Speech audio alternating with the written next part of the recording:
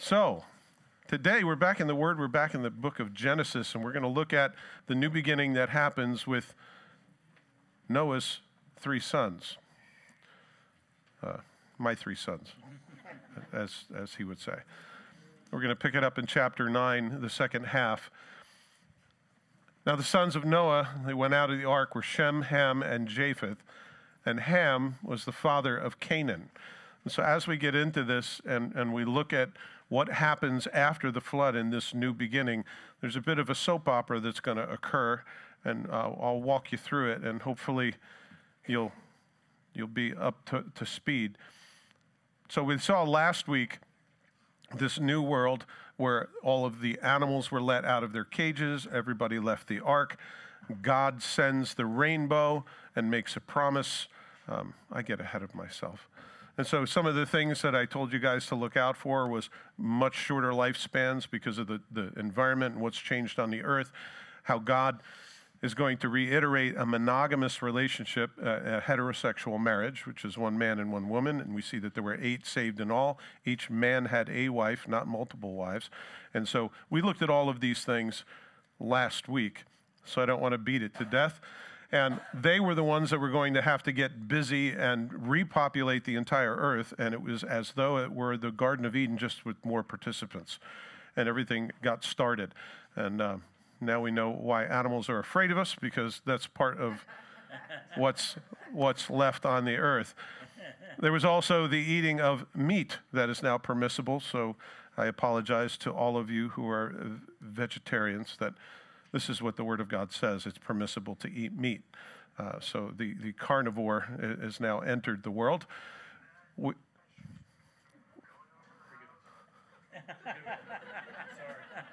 Oh, by the way, if you have a cell phone, don't forget to turn your cell phone off, or it will cause you incredible amount of shame. I say this to your benefit. We looked at government being set up that if you were a murderer and you murdered someone, your life would be forfeit. And this is something that was set up here all the way back with Noah. So the death penalty was instituted by God a long time ago. And there weren't any police to carry this out, and they didn't have prisons. You were to carry out this, your family members, your closest family member, male family member, would execute justice on the person that took your life. If it's intentional manslaughter, you forfeit your life. It was unintentional. There's a whole process in the law that gets followed later. But if you become a murderer and you let yourself go to that degree, you forfeit your life.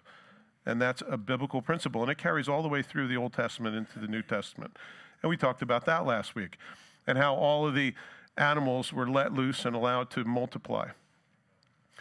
We looked at this covenant that God made, and notice it's a one-sided covenant, and he says, even though man is evil from the days of his youth, never again will I flood the earth the way that I did. And he says, every time I look at the rainbow, I'll remember my covenant. And it's a one-sided covenant, by the way. It's not dependent on how wicked and horrible and terrible we are, because, boy, the world's certainly gotten a whole lot worse, I think, in the past several years. But God will not destroy the earth, and we looked in 2 Peter 3:7, which talks about fire coming next, how God makes this covenant, and how Jesus makes a new covenant with us, that the covenant he makes with us is, come to me all you who are weary and heavy laden, and I will give you rest, which is what Noah's name means, which I think is wonderfully ironic how it pulls together.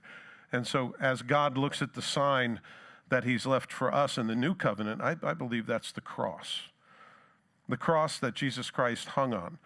Not that it's a magical emblem, but it's something much like when we take communion that reminds us of what Jesus did and the covenant that God made with us through the blood of his son, not the sacrifice of an animal. And so we looked at all of that last week. So this week, we're going to get back to Shem, Ham, and Japheth. I call this the unwelcome stowaway. Can you figure out which one of them is the unwelcome stowaway on the ark? It's a conspiracy theory. So what we're going to see is family dysfunction, shaming and ridicule, gossip and an unwillingness to cover another's sin, loyalty and disgrace, character assassination, blessing and cursing, and drunkenness. So we've got a full card today. It's like the Jerry Springer show. Verse 18, now the sons of Noah who went out of the ark were Shem, Ham, and Japheth. And Ham was the father of Canaan. These were the sons of Noah, and from these the whole earth was populated. And Noah began to be a farmer, and he planted a vineyard. And he drank of the wine and was drunk, and he became uncovered in his tent. And Ham, the father of Canaan, saw the nakedness of his father and told his two brothers outside. But Shem and Japheth took a garment, laid it on both their shoulders, and went backward and covered the nakedness of their father. Their faces were turned away, and they did not see their father's nakedness. So Noah awoke from his wine and knew that his younger son had done to him. And he said, cursed be Canaan, the servant of servants he shall be to his brethren. And he said, blessed be the Lord, the God of Shem, and may Canaan be his servant. And may God enlarge Japheth, and may he dwell in the tents of Shem, and may Canaan be his servant. And Noah lived after the flood 350 years. And so all the days of Noah were 950 years, and he died. So we're given few words about this period of time that encompasses hundreds of years. But we're given this situation where the sons of Noah, Shem, Ham, and Japheth come, and they're now going to populate the whole earth. So everyone is related to one of these three. And in the next chapter, it talks about how they proliferated and where they moved and the naming of all those countries. So you don't have to go to genetics.com necessarily. They'll tell you which one you're related to, but we'll actually get down to where they populated. It says that the sons of Noah went out into the ark, Shem, Ham, and Japheth, and Ham was the father of Canaan. Why bring up Canaan? It seems rather random. Here's three sons, and oh, by the way, Ham was the father of Canaan. Why mention Canaan in this discussion of family tree? He's an offspring of Ham. Why is that singled out? It's strange. Well, they become some of the biggest enemies of Israel, obviously. The Jebusites, the Amorites, all of them come from, all the ites come from the line of Ham, and they become the arch enemies of Israel. But it just seems unusual you'd mention the three, and only one of the grandchildren of Noah and who he was related to. Whenever I see things like stick out like that, I wonder, Lord, what are you trying to tell me here? Because it's on purpose. I believe that every single word of the Word of God is intentional, and it's scripted by God. And so if that's the case, it's a pleasure and a mystery to figure out what in the world that's about. Canaan. Canaan becomes the father of the Canaanites, obviously, who are the arch enemies of Israel. But there might be something else. And Noah began to be a farmer, and he planted a vineyard. Well, this is his second occupation. I don't know how many life occupations you've had, but he was a preacher of righteousness, and he built a boat for 120 years, so he was a master builder. And then he was in a boat with a bunch of animals for 377 days. So he was a sea captain, I guess, but he didn't do any of the steering. And he was running a zoo. And now he's going to be a farmer. That's what's nice about a lot of years. You get to pick those things. And he drank of the wine and was drunk, and he became uncovered in his tent. By the way, this is the first time the word wine is used in the scripture, which is rather interesting, and also the word drunk. So here's Noah. One of the things he does, I'm sure he's planting other things because they have to live off the land in addition to animals. They're omnivores, not just carnivores. And so one of the things that he does that's mentioned is he makes a vineyard, and he grows some awesome grapes. Probably has people come in from all around, driving into Noah's Valley. But Noah's doing this for himself, and it says that he drank of the wine that he made, and he became drunk. So, drinking wine is not necessarily a sin, but drunkenness certainly is. Drinking wine is not a sin, but drunkenness certainly is. And so here's Noah, who's gone off the deep end. Proverbs 20, verse 1 says, wine is a mocker and strong drink is a brawler, and whoever is led astray by them is not wise. So the scripture cautions anybody who's going to drink alcohol, you got to be careful because you might get into a fight. You might get into an argument at least. Because what it does is it unhinges your heart, and the things that you wouldn't naturally say suddenly come out of your mouth. Some of you do that naturally, and some of you need a little help. So Scripture is warning us to be careful. It also says in Proverbs 23, it paints this really interesting picture. Who has woe? Who has sorrow? Who has contentions? That's arguments and fights. Who has complaints? Who has wounds without cause? Who has redness of eyes? Those who linger long over wine. Those who go in search of mixed wine. Do not look on the wine when it is red, when it sparkles in the cup, when it swirls around smoothly. At the last, it bites like a serpent, and it stings like a viper. Your eyes will see strange things, and your heart will utter perverse things. Yes, you will be like one who lies down in the midst of the sea. You're seasick laying on your bed. Any of you know what I'm talking about? Scripture's true. Your heart will utter perverse things, and it would be like one who lies down in the midst of the sea, or like one who lies at the top of a mast. That's even worse. Because the mast does extreme what the sea does slowly. They have struck me, but I was not hurt. They have beaten me, but I did not feel it. When shall I awake that I may seek another drink? That's an experience, isn't it? Wow.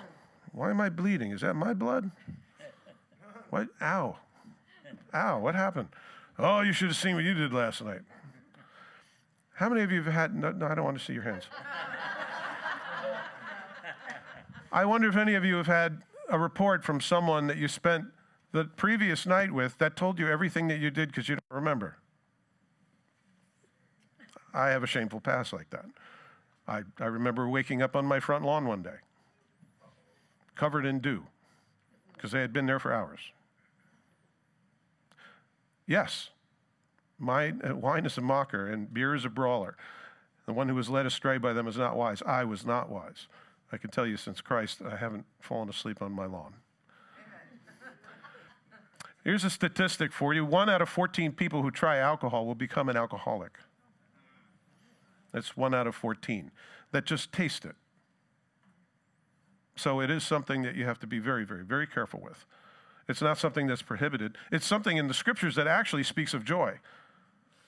If you remember, Jesus himself made gallons. If I remember, it's 744 bottles at 750 milliliters. That's what he chipped in to a wedding party once. And it was good alcohol. It wasn't grape juice. It was good alcohol, trusting that it would be used wisely, I imagine, much like he entrusts us to do the same. So alcohol isn't necessarily the problem. It's usually the intention of our hearts that are the real issue. So Ecclesiastes 10:1 says, dead flies putrefy the perfumer's ointment and cause it to give off a foul odor. So does a little folly to one respected for wisdom and honor. We just went over this at men's breakfast on Saturday. We're in the book of Ecclesiastes. The brave men going through the depression book, where life is meaningless. Everything under the sun is meaningless. Work, making a name for yourself, all these things are worthless in light of eternity. And as we've been looking at that, we ran across this passage this past week. You can build a life of character and blow it with one bad decision. You can destroy your life, and all of us are right on that tightrope of destroying our entire lives. All you have to do is have a couple to get inebriated and get behind the wheel, and your whole life might change. The rest of your life might be spent in prison or paying fines or living with the guilt of having killed someone in a head-on collision. Or maybe your loved ones will have to live with the fact that you accidentally killed yourself having too much wine. So those are the things that we have to bear. So be careful, because it happened to Noah. And Noah was a righteous man. In fact, God saw he was so righteous, he delivered him and his family. So Galatians 5:16, I think, has the solution to that. I say then, walk in the Spirit, and you shall not fulfill the lust of your flesh. For the flesh lusts against the Spirit, and the Spirit against the flesh. And these are contrary to one another, so that you do not do the things that you wish. Aren't you glad? I'm glad the Spirit of God lives inside of me so that I wouldn't do what I feel like I want to do all the time. I'm glad that the Spirit of God's in you and you don't do the things that you want to do all the time. Because I'm sure I would have heard it by now. Walk in the Spirit. In other words, going and having a relationship with Jesus Christ through his shed blood on the cross, the forgiveness of my sins, the cleansing of my life. I have an open relationship with God. And I'm always living in a conversational, living, breathing relationship with God. That's what it is to walk in the Spirit. It's to submit your life completely and entirely, continuously, on doing whatever he wants you to do. That's what it is to walk in the Spirit. And when you do that, you don't get caught up in the other stuff that you would as if you weren't. We talked about that yesterday. Dino brought up how the Word of God is such a transformative thing in our lives. As we read the Word and as we pray and as you guys are coming and sitting here, thank you very much for coming. It's to your benefit, actually, to be here. It's to my benefit to be here, because I get to hear the Word of God and I get to have fellowship with you guys and pray with you. And it keeps me out of a lot of trouble. Because if I have to be here on a Sunday preaching, then, I wasn't out last night trying one on and doing crazy things. And it's one of those things when you're living in the Spirit of God, knowing what it is that God would have you do, you tend to find yourself in the most bizarre circumstances, and God seems to direct every little thing in your life. You know what I'm talking about? It's like, wow, I just for some reason decided to go over here, and it started a conversation, and I was able to share Christ with them. And amazing, I never would have gone over there or done that had I not felt like the Spirit of God inclining me to do that. All those kind of things is what it is to walk in a relationship with God. And it's the most fulfilling way to live. When we live in the flesh and we do what our natural bodies tell us to do, without question, without filter, without governance, we do stupid things. That's all of us, myself included. So, please consider with me just a possible motive. Why would Noah do this? I mean, sure, he grew a vineyard. It doesn't mean you need to get drunk. And he drank the wine, and that doesn't mean you need to get drunk. So what do you think is going through him? And I sometimes wonder what people's motivations are for things. He's a preacher of righteousness, and for 120 years, he's building a boat. He's got a floating zoo for 377 days. So he's doing all of these things. My question is, what's he doing now? A lot of nothing. One of the worst things of the pandemic is that people got paid to stay home and do nothing. You know how much suicide went up? You know how much overdose went up? You want to talk about depression? There's a lot of psychologists, psychiatrists making big money off this. Because when there's a loss of purpose, when there's a loss of calling, when there's a loss of mission in our lives, we do stupid things. It's staying on mission to know that God has called you to a particular thing. And doing that thing is what keeps us on the track. And we go, no, temptation comes and you go, I can't do that. Forget about it. I'm busy. I don't have time for that. I got to do this. And we keep following the leading of the Spirit of God instead of doing what we would otherwise. I think Noah got himself in a place where he lost his purpose, his usefulness. I don't know how many people I've known in the past to just languish in retirement. Retirement can be a great opportunity to do something good for the kingdom of God, for you to pass on wisdom and knowledge and information that you've accumulated over the years. Most people think I'm punching out. I think maybe that's what happened with Noah. So, like Noah, we are tempted most when we are not on mission. I don't know about you, but when I go on vacation, I used to think I went on vacation from God. I'm on vacation, man. I could do what I want, say what I want, jump on the bed all I want. I could do whatever I want. But if I realize that every day, that every moment, every person in my life has been put there by God for a purpose, and that I have a part in something He's doing, oh, that's a very different thing, isn't it? And you want to talk about real joy? You know, we think being happy is important, but happy comes and happy goes. Joy is one of those things where you know you've done something significant and good, and you know you yielded to the Spirit of God, and the Lord, I think, winks. He says, "That a boy, I'm proud of you." Ugh. I don't know about you, but I live for that. Amen. So like Noah, I think we're tempted most when we're not on mission. You just unplug and say, "That's it, I'm done." I know jobs I've gotten, and I've been working at that job, and then, you know, I get hurt or something hurts my feelings, or my boss says something unkind, and I go, I ain't doing nothing. That is a bad place to be. You won't have that job long because they don't pay you for doing nothing. You try to squeeze out of things and do the bare minimum just to keep employed, and you're opening yourself up for bigger things. Don't do it. And Ham, the father of Canaan, saw the nakedness of his father, and he told his brothers outside. Okay. So the way we react to other people's failures and weaknesses should reveal to us much of our own hearts. I mean, it sounds like he just opened the tent, walked in, he's, oh, that's my dad. He's naked. Awkward. Right? Come on, people, that's awkward. Walk with me down this weird road. Isn't it Bible? It's okay. Let's figure this out. When it says that he saw his father's nakedness, the word for saw in the original Hebrew means stared at, studied, and inspected thoroughly.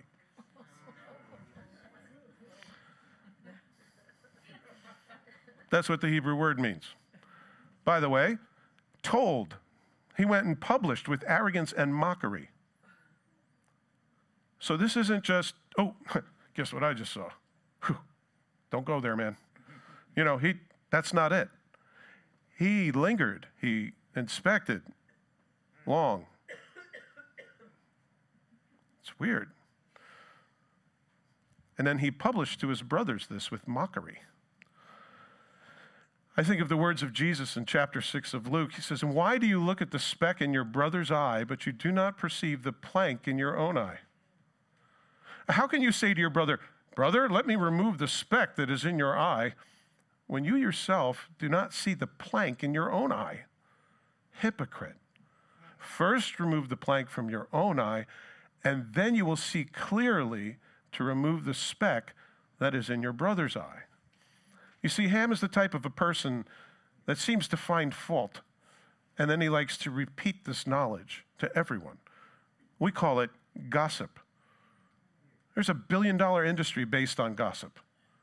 Did you hear about so-and-so? They went to a rehab, and, you know, they were on drugs, and they were doing crazy things, and, you know, and their children, oh, my goodness. Tune in next week. We'll tell you about their children. There's like a whole industry based on gossip. Not about me, but about famous people. You hear about Brad and Angelina?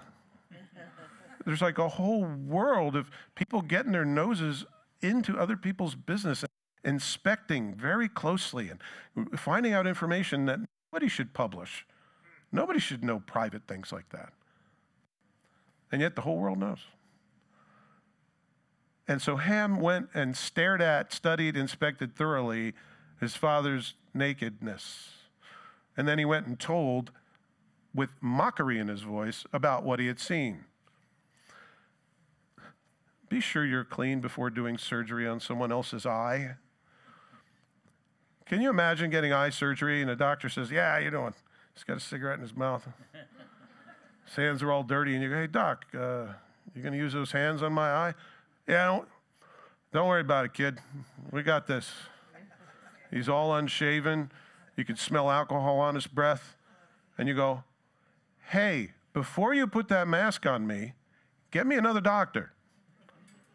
I don't care what sort of paper he's got hanging on the wall. He is not qualified to be here operating in my eye.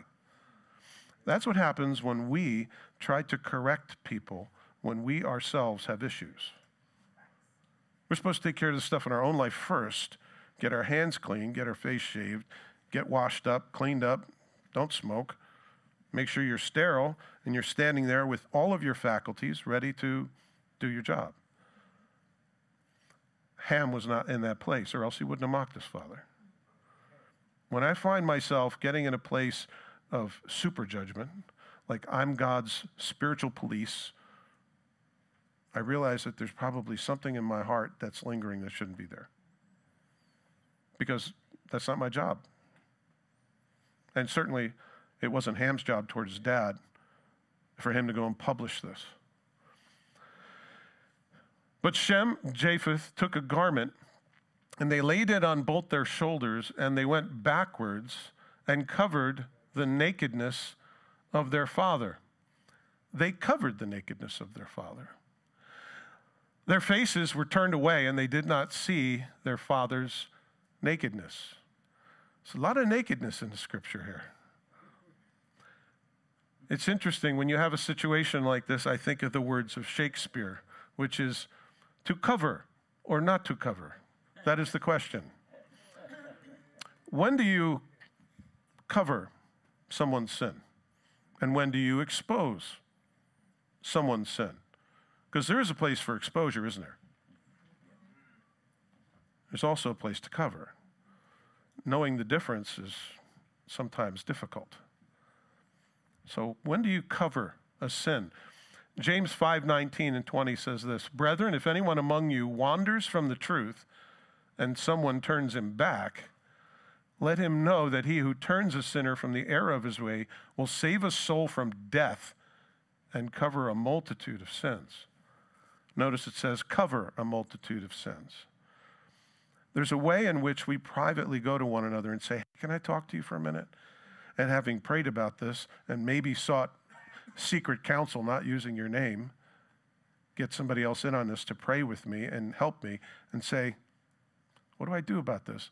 And then you go to them and say, listen, I've come to understand this about you and you're doing this behavior, or what's going on? It says, do you realize that you can be an instrument of God to save a soul from death? And yet many of us shrink from that because we're just cowardly and we don't want to upset anyone, don't want anyone's feelings to get hurt. And yet what happens if you don't do anything and you find out that they die because of the thing that you were supposed to talk to them about? Will you not bear that on your shoulders for the rest of your life? I know people that have. Know that when you approach somebody, there's a way that you do it with a right heart, with the Spirit of God being involved, with somebody being anointed by God, and the Spirit of God working on the other end as well. And when that happens, God brings salvation and repentance and reconciliation. When we do it in our flesh, it's like we want to pound somebody down because they've disappointed us. You know, like an angry father against a son. You stupid idiot. How could you been so stupid? I can't believe you did this thing. And no, you people have never, ever gone off on someone like that, but I have. So I will endeavor never to do that and to listen to the things that I learned from the scriptures. Proverbs 10:12 says, hatred stirs up strife, but love covers all sins. And covering a sin is like forgiving a sin. It means forgetting the sin, not bringing remembering it, forcefully making a decision to forget it. And you know how often you have to do that? Sometimes a lot.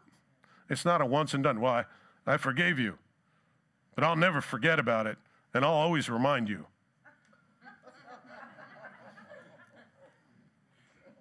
You see the hypocrisy in that?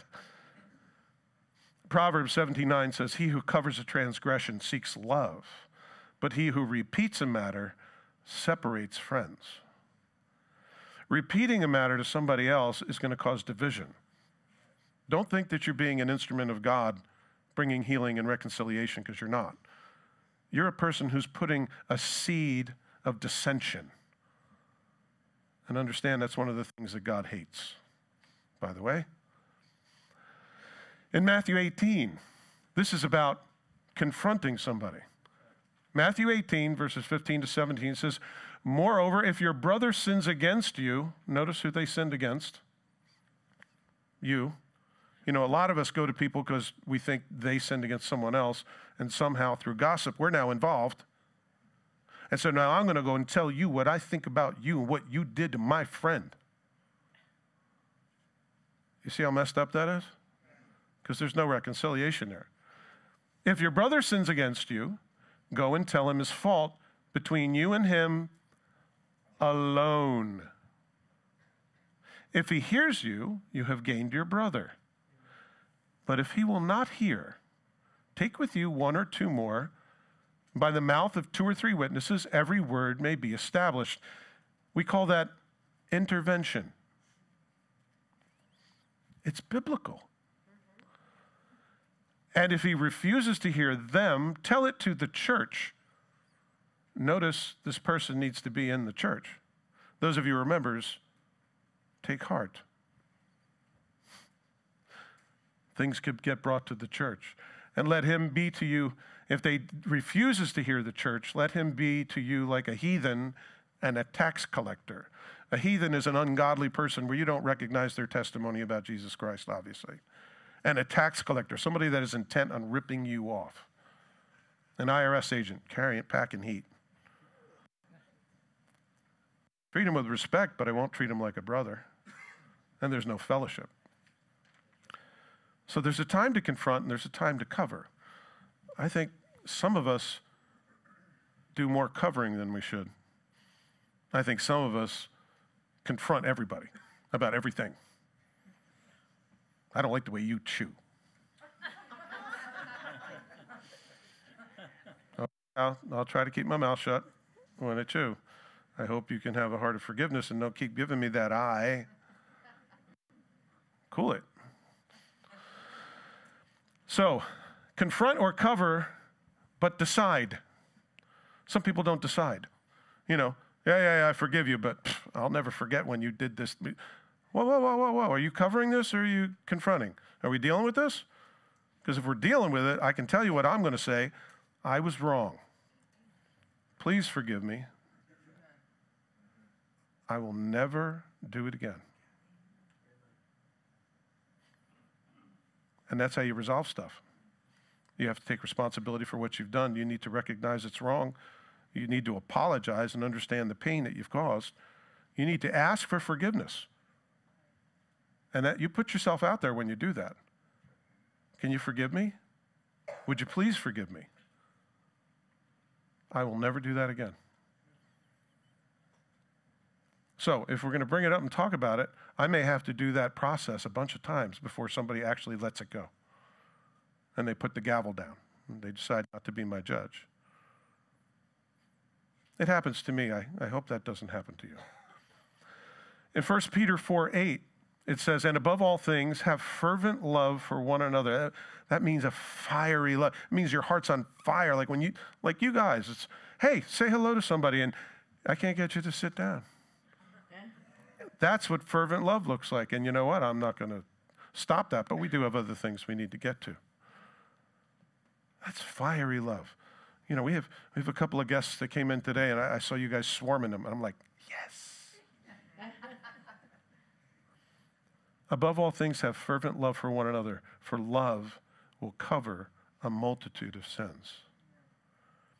to love somebody in spite of their sin or in spite of what they've done to you, isn't that what Jesus did for us? Amen. When he hung on the cross and he said, Father, forgive them, they don't know what they're doing. Isn't that what Jesus did for us? And if we're his followers, we do what he's done. We follow in his footsteps. And so Noah, getting back to our story, awoke from his wine and knew what his younger son had done to him. Well, I ask questions. How did he know? How did he know if he was in a drunken stupor and completely asleep? How did he know what his younger son had done to him? By the way, there are those who say that Ham was the youngest son because of this passage. What was done to him is my question, because that's very exact wording, isn't it? What was done to him? Well, here's some theories, and doing some research. There are some people that say, well, he just walked in on his dad, and that's why his dad was so upset because he didn't knock on the tent or something. Or he was told by his brothers the mockery that he made of his father. That's a possibility that he knew because he was told. There are other people, in fact, some Jewish rabbis have conjecture that he did more than just intently and look at his dad, that he castrated his dad. I'm just saying, that's what some people are thinking. But that's what we call eisegesis. Eisegesis is reading into a passage instead of pulling out from a passage, which is exogesis. So not Jesus like Jesus on the cross. It's G-E-S. Never mind. So castration. That there was parental incest that may have happened. That he went in there and this long looking, inspecting turned into some sort of a inappropriate relationship. These are people who have greater degrees than I do that are postulating these things. And then some say that there was a maternal incest, that Ham laid with his mom. And so there are all sorts of reasons why people might believe these things. I just thought I'd let you know that there are people out there looking for new subjects for their doctoral thesis. And this is what happens. So don't get drunk because you may wake up in a different state. I'm serious. You might wake up in another state. You certainly will be in a different state than you were when you slept. That I'll never forget what a hangover feels like, that disgusting headache. You want to vomit all the time, but you can't because you already expelled everything. You can't walk, you're dizzy. It's like being sick on purpose. Why? Well, there are lots of reasons why. And then he said, cursed be Canaan. We've already been introduced to who Canaan is. Canaan is the son of Ham. Seems to be an interesting thing for him to say once waking up. The very first thing off his lips, he curses Canaan, his grandson. Does this seem weird to you? Yeah. Okay, good. A servant of servants he shall be to his brethren. And he said, blessed be the Lord, the God of Shem, and may Canaan be his servant, and may God enlarge Japheth, and may he dwell in the tents of Shem, and may Canaan be his servant. It's kind of like a secret code word almost, right? What Noah is doing is what Jacob does later on, where he blesses his kids. He's delving out curses at this point in time. And he doesn't curse Ham. If Ham's the guy that did the thing, don't you think he'd be cursing Ham? Yeah. Why does he curse Canaan? I ask such questions, and I have to try to figure it out. I'm here to confuse you. So, why curse the grandson for sin of his father? That seems bizarre, doesn't it? Yes.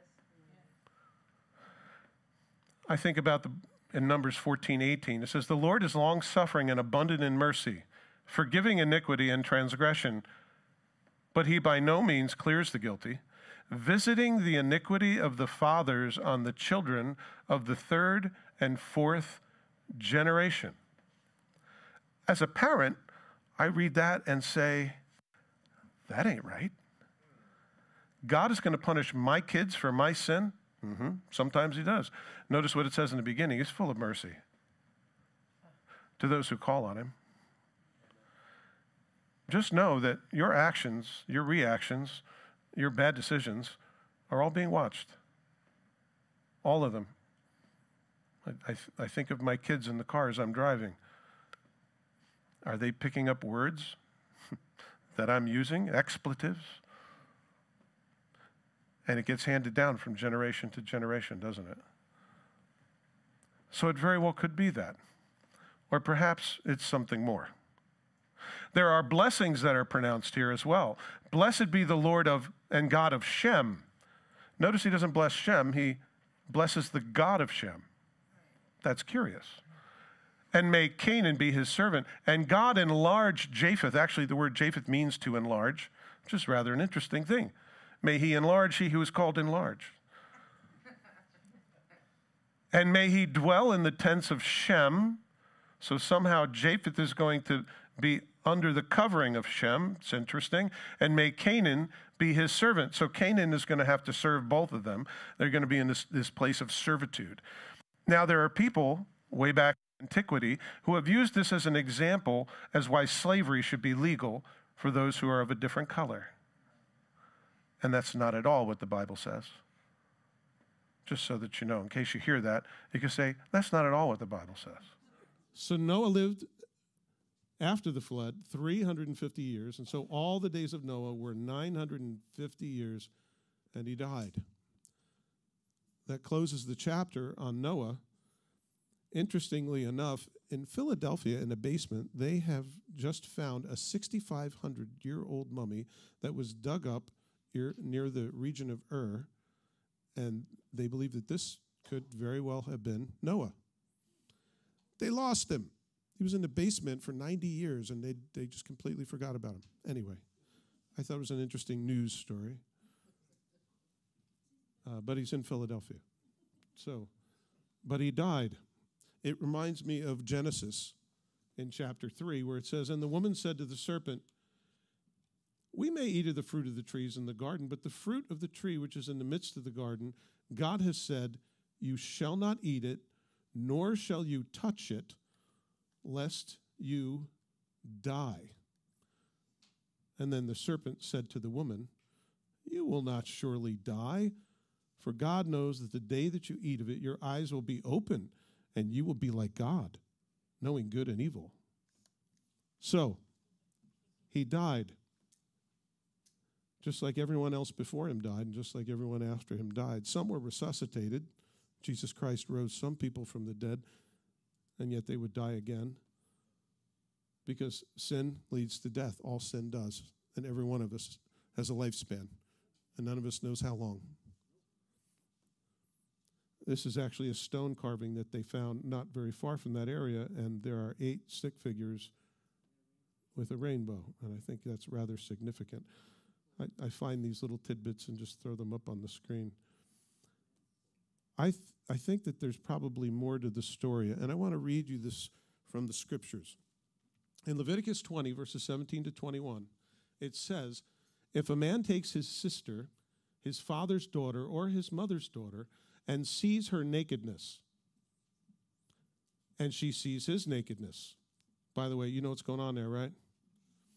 It is a wicked thing, and they shall be cut off from the sight of their people. He has uncovered his sister's nakedness, and he shall bear his guilt. If a man lies with a woman during her sickness and uncovers her nakedness, he has exposed her flow, and she has uncovered the flow of her blood. Both of them shall be cut off from their people. You shall not uncover the nakedness of your mother or sister or your father's sister, for this would uncover his near of kin. They shall bear their guilt. If a man lies with his uncle's wife, he has uncovered his uncle's nakedness. They shall bear their sin. They shall die childless. If a man takes his brother's wife, it is an unclean thing, and if he uncovers his brother's nakedness, they shall be childless. Interesting turn of phrase. in Leviticus 18, 6-9. None of you shall approach anyone who is near of kin to him to uncover his nakedness. I am the Lord. The nakedness of your father or the nakedness of your mother you shall not uncover. She is your mother. You shall not uncover her nakedness. The nakedness of your father's wife you shall not uncover. It is your father's nakedness. So my wife is my nakedness. This is an interesting phrase. Could it be that Canaan did something other than what we read very plainly in uncovering his father's nakedness? It very well could have been matriarchal incest. And that's why Canaan was cursed, because he was the son, not of Noah, but the son of Ham and Noah's wife.